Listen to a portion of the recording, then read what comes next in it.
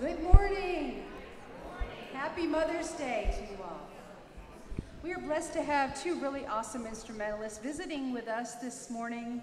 You all know Allison Judd on the flute, and this is Therese Gunn on the violin. At this time, we'll quiet ourselves as we begin worship.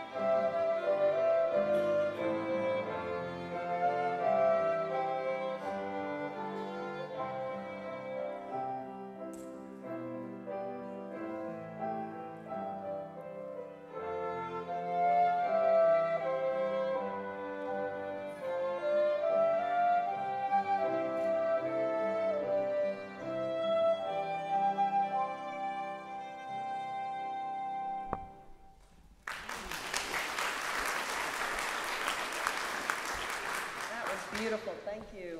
Good morning. Good morning on this beautiful Mother's Day Sunday. We do have flowers today for all of our ladies, and they will be given out after service today.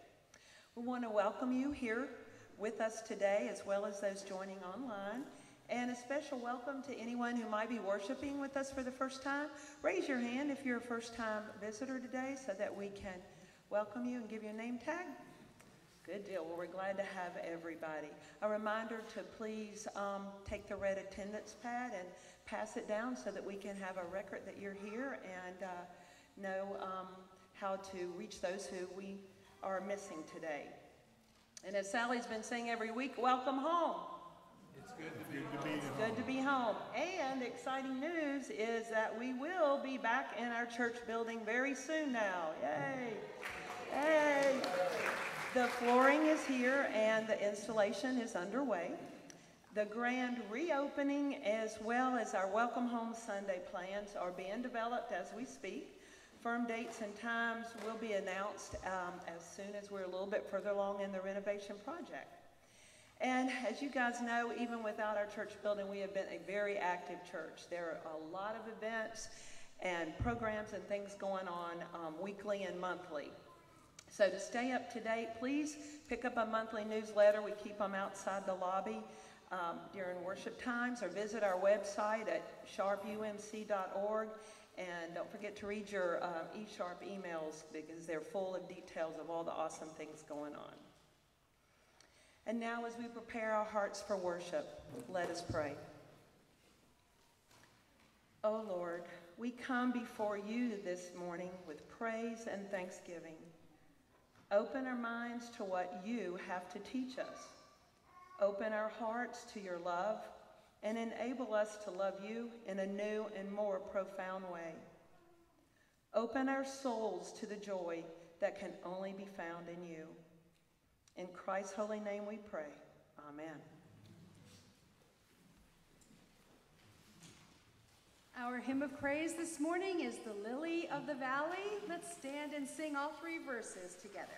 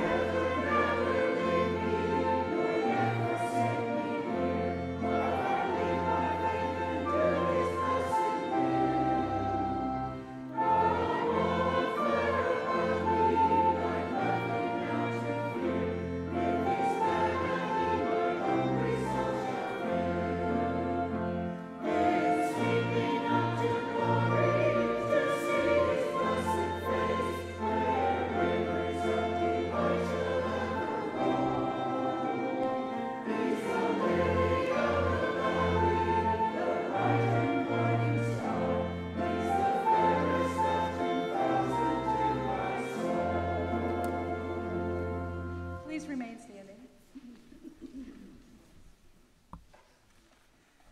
Please join me for our sharp vision statement found in the bulletin. We present Christ, we develop disciples, and we care for each other and the world.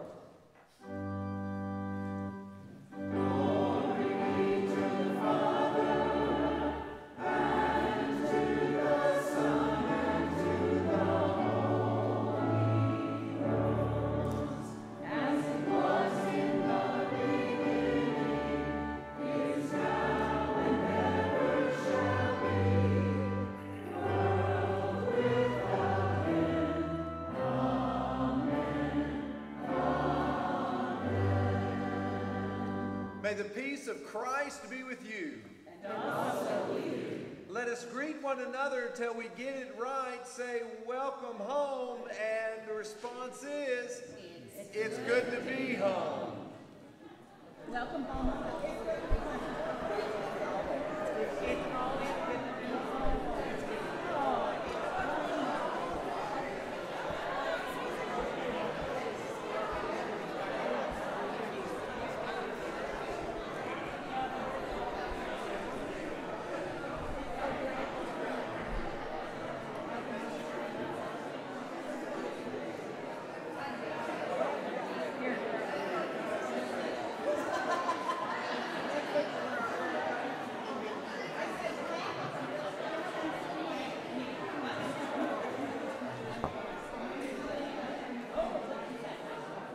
I'm glad that each and every one of you are here today.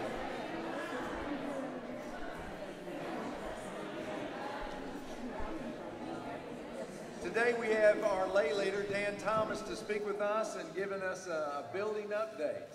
Glad to have you, Dan. Glad you're here. Thank you for all the work you've done to kind of help set things up, too, every single Sunday. You and others. Well, Tina gave you the update already. It's okay. Yes, they have started. The flooring is laying in boxes in many places, so they have started on replacing the floors throughout the area, as you can imagine.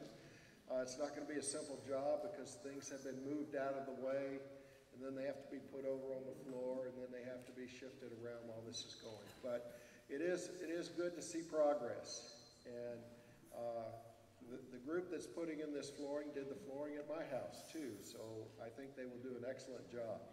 So anyway, any questions that might come from the audience about what's happening?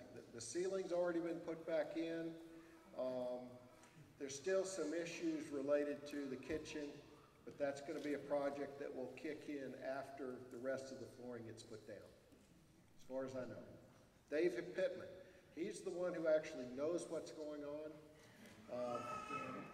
So if you actually have a question about what's happening, go by the church and look and see what's happening, because they can always use a little bit of help at different times.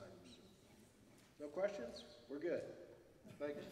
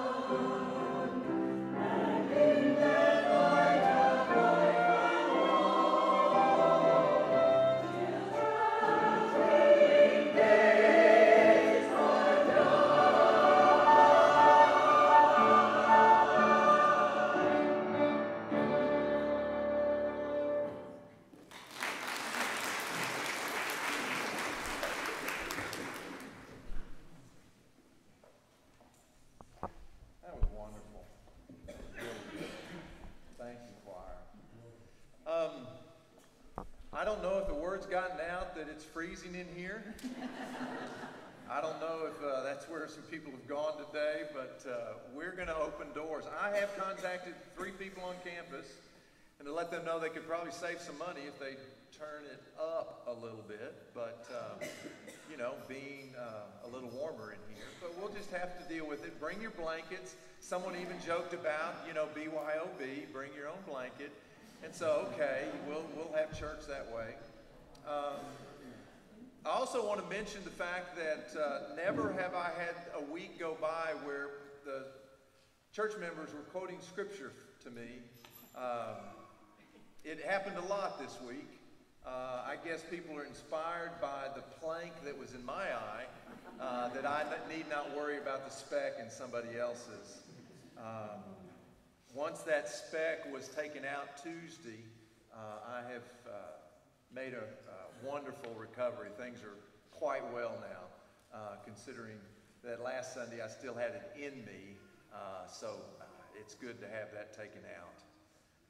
You have before you another card. I hope that it is of concern and interest, and that when we return to the building, that we have a firm connection of what it means to be the church. I think we've discovered some of that being over here for so long. I think we really have. But we're going to return, and that day is coming. In fact, our Council on Ministries meeting this Wednesday is the sole focus of how we're going to work when we get back in. And so part of that getting back in is the preparations. I think the biggest preparation that we can make is to develop a prayer ministry. That is the ask of this one. That if you have an interest in being a part of a prayer ministry, I invite you to write your name and number down, and so that we can follow up in the next several weeks, we can begin meeting together as a group and begin praying for our church and our community and our world. And so I invite you, I hope many of you will respond, that we can find a time to get together to do that. I also ask again that you put your prayer down. When you think about the mission and ministry and purpose of the church, what is your prayer? What is it that you think we really ought to be focusing in on? And I certainly ask you if you want to just leave it in your chairs or put it in the basket that's on the table outside. Either way, we want to collect those, especially if you're interested in being a part of that prayer ministry. Lord, may your great commission not become our great omission. The Great Commission is found in Matthew 28, and that's what's printed on the back of this card. Go therefore and make disciples of all nations, and baptizing them in the name of the Father and Son and the Holy Spirit, and teaching them to obey everything that I've commanded you. In many ways, this is the purpose of the church. And how can we do that? As we pray for individuals, we have a long list. Aaron and Mike, Carity and Martha Rollison, and Martha Rollison's neighbor, Jane Breckville. Jane, it's always good to see you here with us. We want to continue to pray for you. Terry as well. We want to remember prayers. We also want to remember the family of friends of the Bolino family and the Nelson family.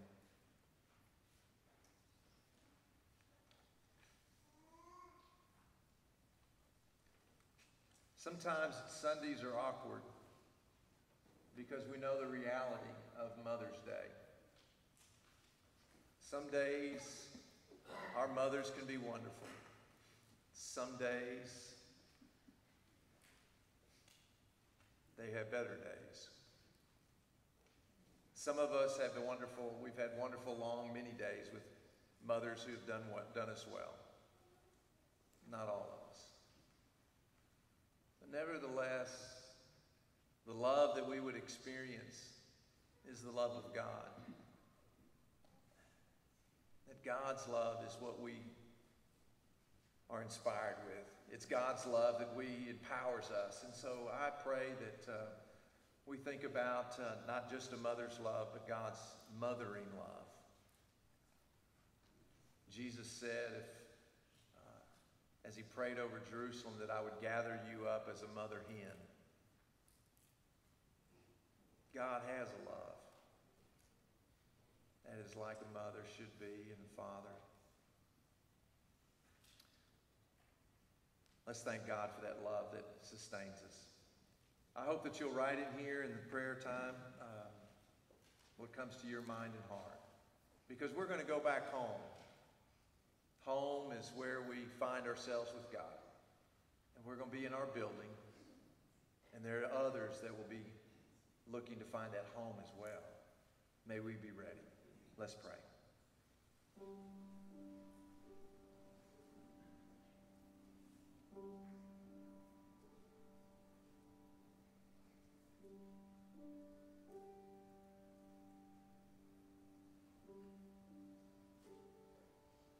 God, it's real easy for me to come up and tell you what's on my heart. What are my concerns in my world? But God, it's not always easy for me to open up and listen to hear what's on your heart. And that you would have me to listen and to hear and to know your will in my life. Here we are as a church, oh God, that we've been displaced for a long time. And maybe there's some things that we've forgotten. Or maybe there's some things we've taken for granted. Or maybe there's some things that we've just become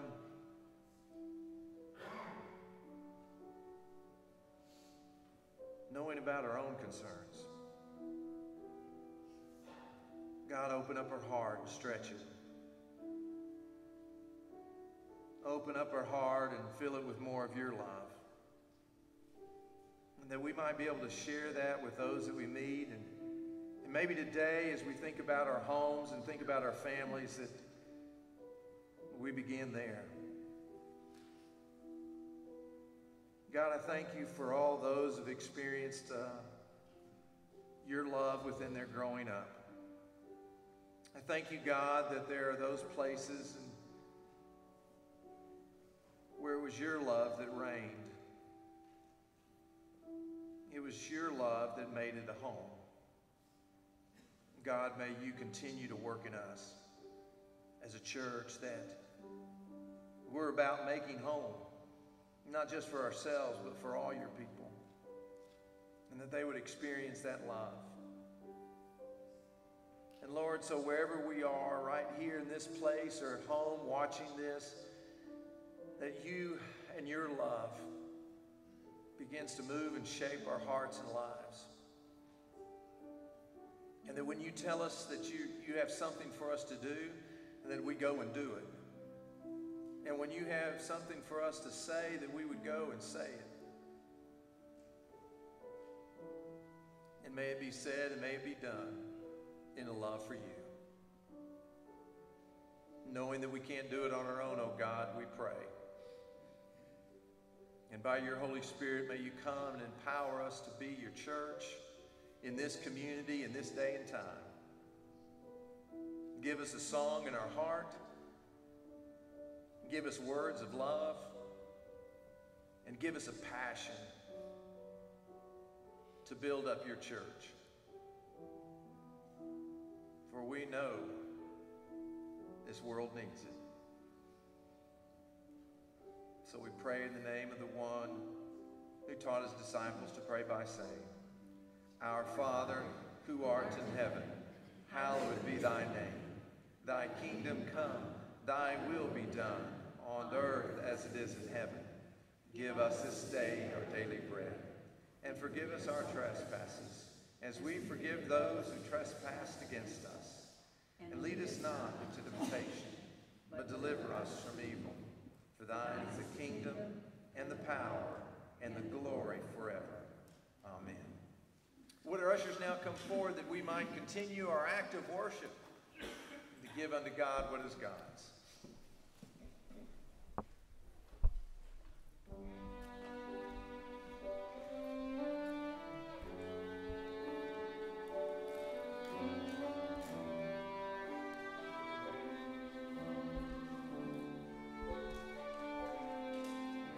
Lord, we thank you. We thank you above all. Amen.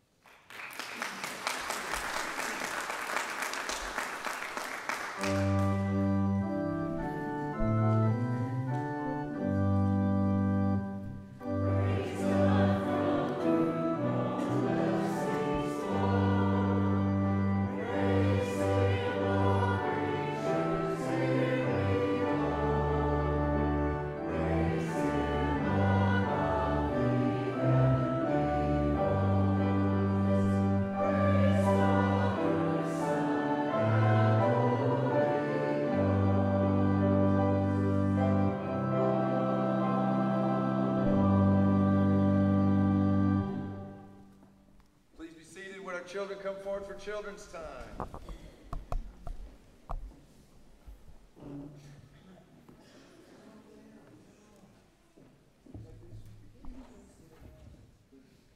All right, guys. How are y'all doing today? How's it going? Good, good. I got some candy for you. Is that good? You like the candy? Is it good stuff? Okay, good, good, good. I want to ask you something. When you're with your mom or your dad, do you ever hear them repeat something? Do they say something like over and over and over again so that you get it down? So my mom used to say some things to me, and one of them was she would start counting. One, two, and that meant that I needed to do what the last thing was, you know, and you get in there. So get into the kitchen or come here. She used to say that to me. Is anything, y'all think, so sometimes parents repeat things. I don't think it's because they've gotten old. It's because they want you to learn something. And they repeat it over and over and over again. My mom repeated a lot of things. So on this Mother's Day, I'm thinking about my mama and all the things that she repeated to get me to do. One of them was about my sisters. And she would say often, if you don't like your sisters, at least act like it. And she said it over and over and over. So she wanted me to love my sisters. She wanted me to act like it. So, can y'all think of anything that you parents repeat? Yeah, what is there something that you think about? What does she say? Stop. Stop is a good word. Stop is a good word to repeat because you need to not do it anymore, right?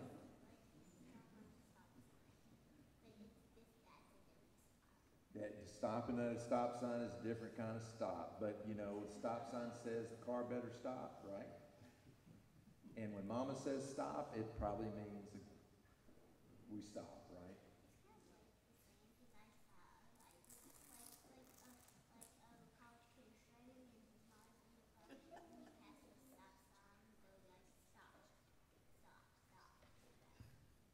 So, he said that it's like a college kid. The mom was riding with a college kid, and they come to a stop sign, and they go on through the stop sign, and mom says, "No, I miss it." Okay, what? So the college was driving. The college kid was driving. College kid was driving, yeah. And college kid, and he went through the stop sign. Mom says you better stop, right? That's a good thing. You know what my mom did when I was driving the car? She would start doing that, and I knew it was time to slow down and stop. My parents are now 91 years old, and when they rode with me the other day, they were worried about my driving. So I want you to know that your parents will always be your parents who want the best for you. And that's a good thing. That those parents who love you enough to still keep trying to give advice, be concerned for you. Right? And you both have loving parents. They care for you. So they're going to tell you to stop. They're going to tell you to listen. They're going to tell you lots of things. But behind all that, I hope that you know that they love you. Let's pray. God, thank you for a love that repeats and repeats and repeats. May your direction for our lives help us to follow you. Amen. All right. Take one and one to give away. Or you can take one and take a bunch to give away. Whatever you want to do. Man, that hand is getting bigger and bigger. That's good. Oh, wow.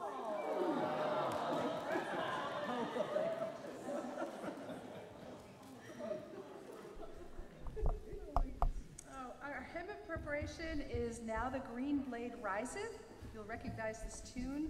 Let's stand and sing verses 1, 3, and 4.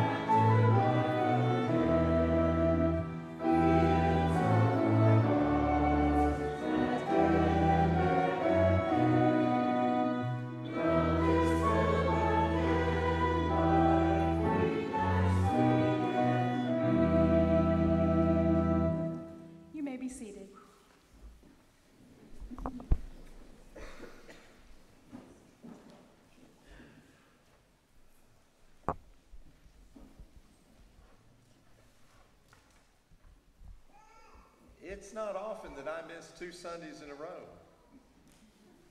But as you saw me last Sunday, I was not comfortable. I'm glad to have this rock out of my eye. I have said rock, maybe because that describes it best, but it was a calcium growth, so it wasn't. So I think one of my best steps forward is that I'm going to wear glasses outside more often than I have been, so that things won't fly into my eye and stuff doesn't happen. We are still in Easter. We are still talking about Easter resurrection, and I want to, Gospel of John ends up with this wonderful story. I'm beginning with verse 14, after chapter 21, verse 14. Now, this was the 3rd time that Jesus appeared to the disciples after he was raised from the dead. I want to, there's something always important about threes in the Bible, when something is repeated. So if you read something that's once, it's fairly common. If you read something that repeats itself twice, then it begins that it's important.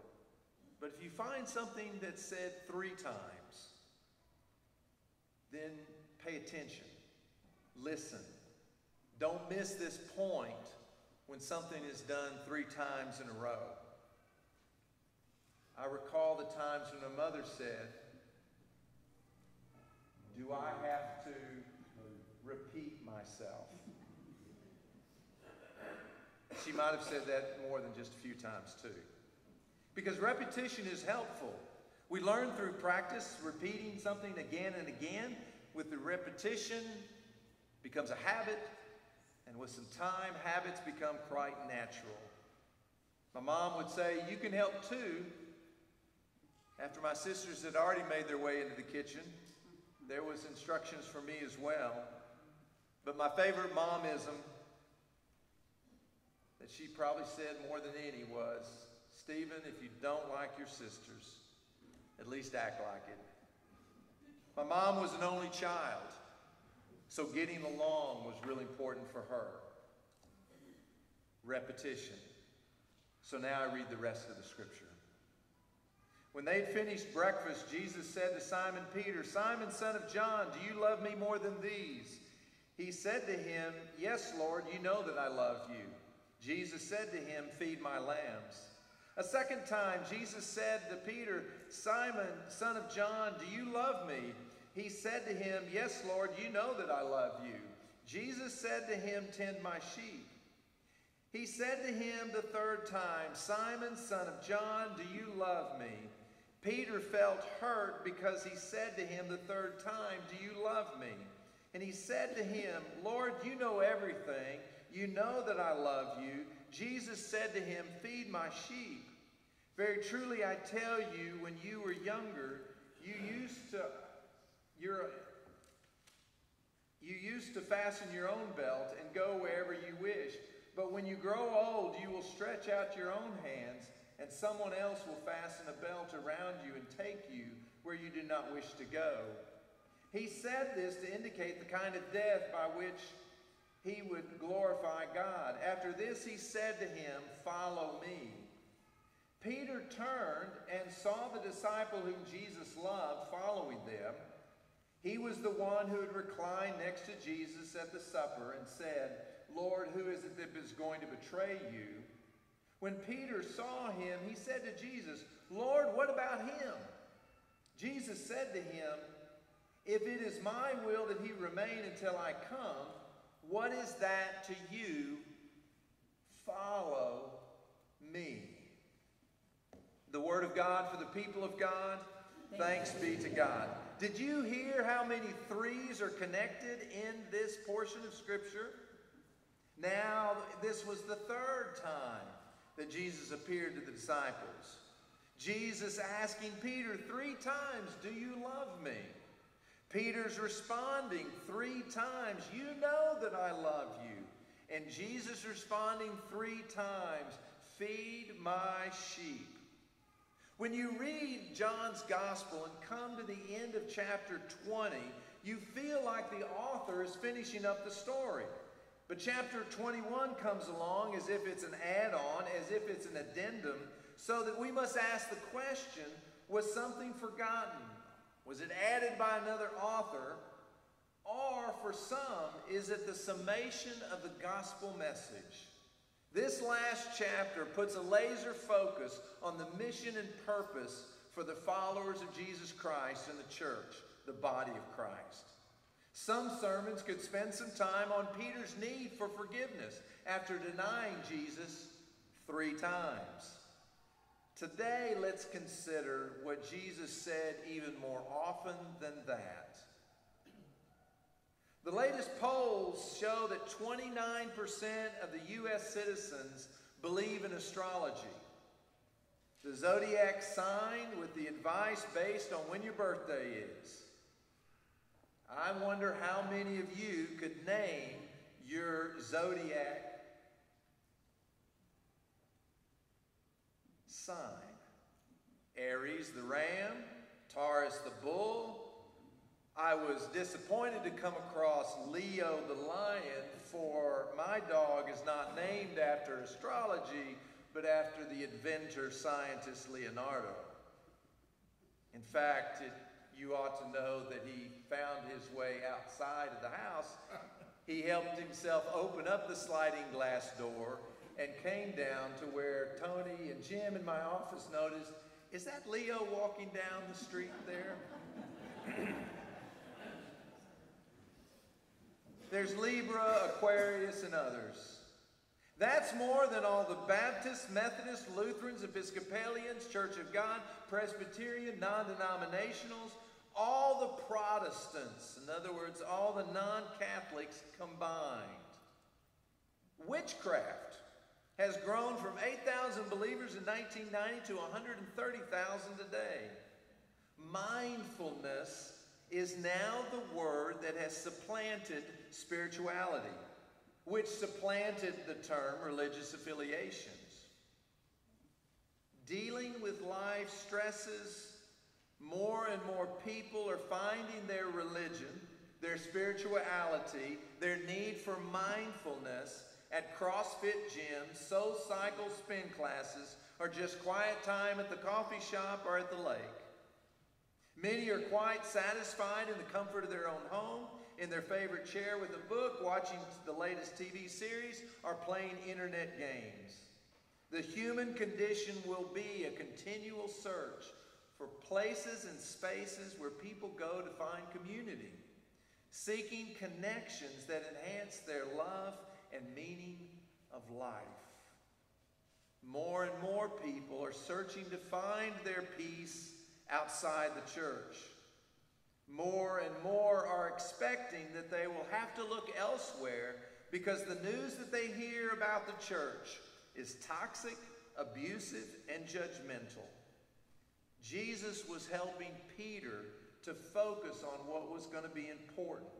The most important message that Jesus has for those who are willing to follow him.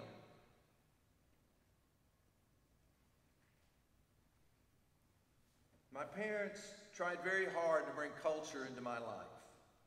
It was kind of hard for a young boy that loved rock music more than classical music.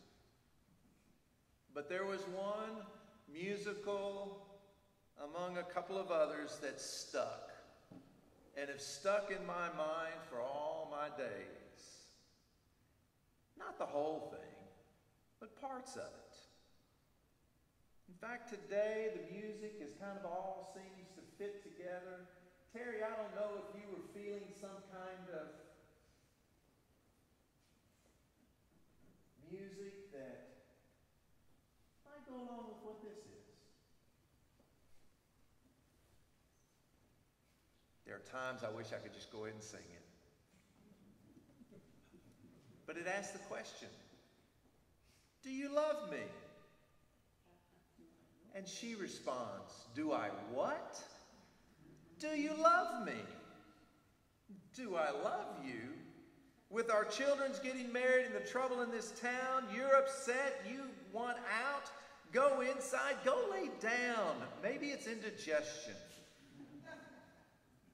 I'm asking you a question. Do you love me? You fool. I know, but do you love me? Do I love you? For 25 years, I've washed your clothes, cooked your meals, cleaned your house, given you children, milked the cow. After 25 years, why talk about love right now? The first time I met you was on our wedding day. I was scared. I was shy. I was nervous. So was I. But my father and my mother said we'd learn to love each other. So I am asking you, do you love me? I'm your wife.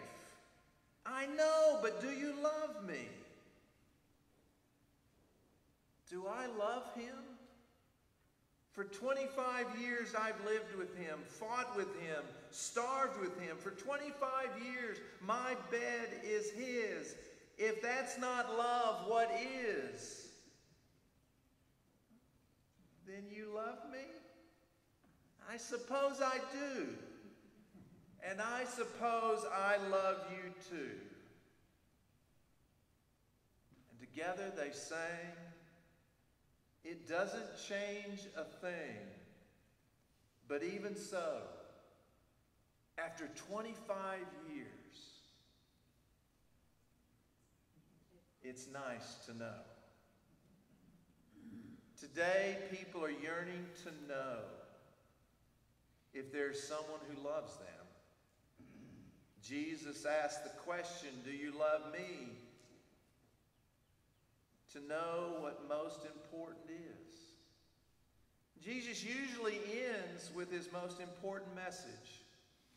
Time after time and again when he meets somebody, he says, follow me. Even today, my mother has hopes that my grammar will improve.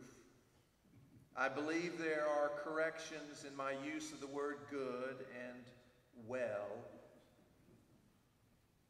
When my sister and I were recently there together, we were playfully competing with each other as we were placing puzzle pieces together as fast as we could.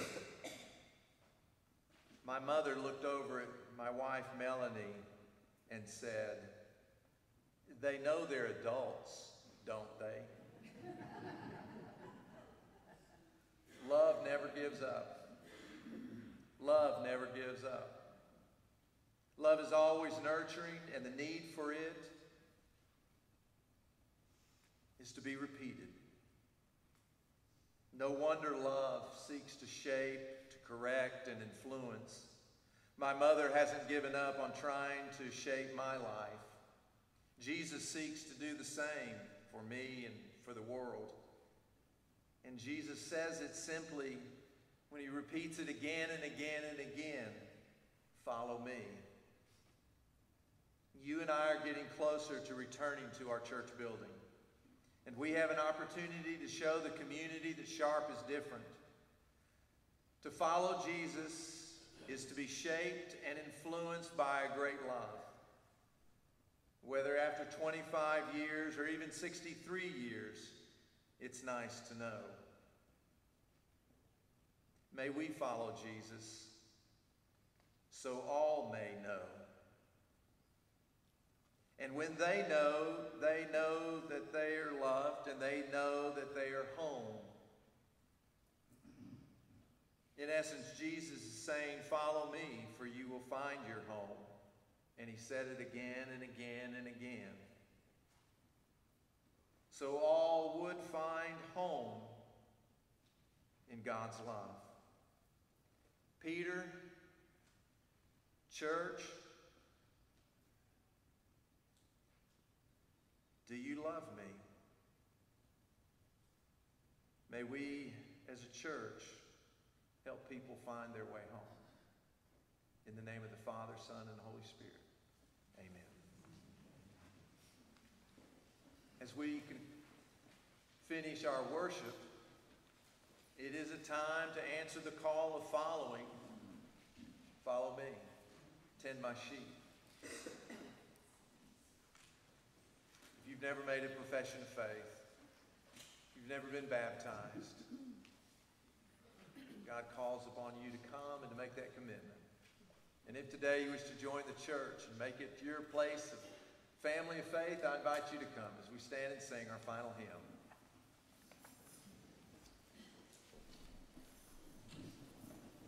Oh, you all are so good. So our final hymn is Hail the Day That Sees Him Rise. We have not sung this since 2014. So if you would like to sit out on the first verse, you can feel welcome to listen to the choir sing the first verse. We will sing verses 1, 2, and 4 together. And this is in the form of what they call AABA. So line 1, line 2, and line 4 are the exact same tune. And then line 3 is a little different.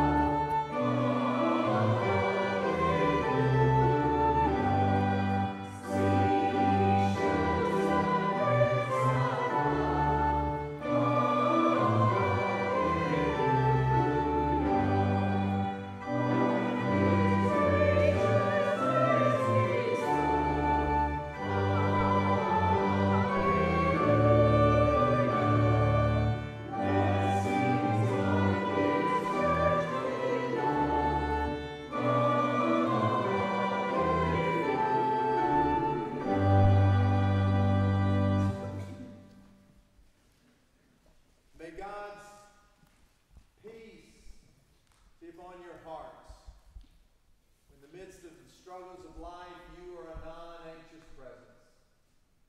May God's love surround you, where you are a voice of compassion and grace. And may your words repeat often the good news of Jesus Christ, so that the world may hear and that they may know there's a God and there's a church called Sharp that loves and seeks to love deeply.